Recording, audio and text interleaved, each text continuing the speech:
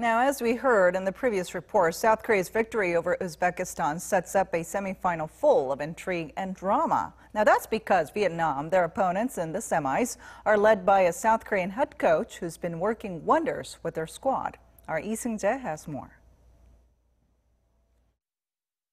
The Taeguk Warriors are within touching distance of securing their second straight Asian Games gold in men's football after they edged past Uzbekistan 4-3 after extra time at the Patriot Chandrabhaga Stadium on Monday. Head coach Kim Hak-bum showed why he picked Hwang Ui-jo as one of his 3 wildcard picks, as the Gamba Osaka striker found the back of the net 3 times. Hwang's third goal in the 75th minute gave him 8 goals so far this tournament and his second hat-trick at this year's Asian Games. With the match tied 3-3, Hwang also earned a penalty in the 117th minute, allowing South Korea to knock out a relatively strong Uzbek team. Meanwhile, the Park Hang-seo Magic continued on Monday as the Vietnamese national football team beat Syria 1-0 in their quarterfinal. Millions of fans all across Vietnam went out into the streets, waving the nation's flag, celebrating their latest win.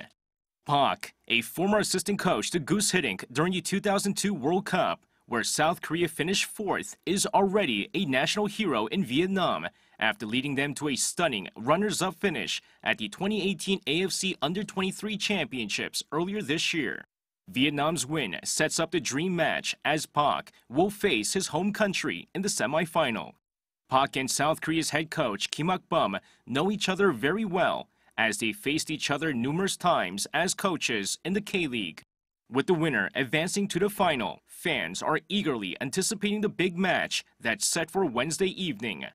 On the other side of the draw, Japan and the UAE will also face off on Wednesday.